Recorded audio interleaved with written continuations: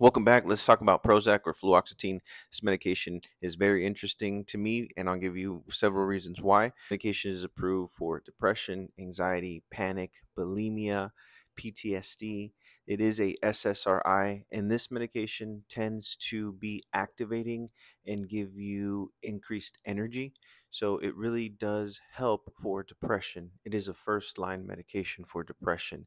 It does have one of the longest half lives, meaning that the amount of medication in your system is going to slowly be broken down.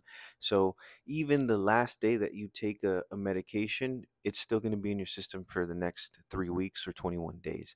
So, it is a medication that you really don't have withdrawals and you can taper safely and not worry that that patient is going to have significant negative symptoms. As far as negative side effects, it can cause negative activation, which can be restlessness, irritability.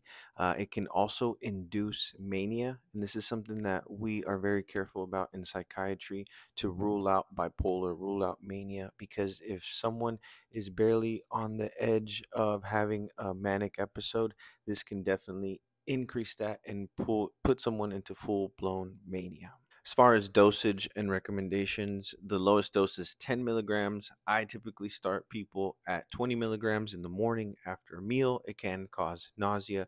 It can cause increased jitteriness. It can cause trouble sleeping. It also can cause increased sweating. So, all these things are monitored. It's typically dosed in the morning because it can be uplifting and give you energy. So, usually after breakfast to help avoid nausea.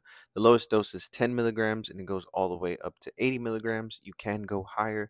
A typical dosage is 20 to 60 milligrams a day. The capsules come in 10s, in 20s, 40s. And this medication is also paired with other medications specifically for bipolar depression, and that's olanzapine. So I hope you guys learned a little bit about Prozac. It is a first line medication for panic, anxiety, depression, and it does work very well. If you have any questions, I'll see you in the comments. See you on the next one.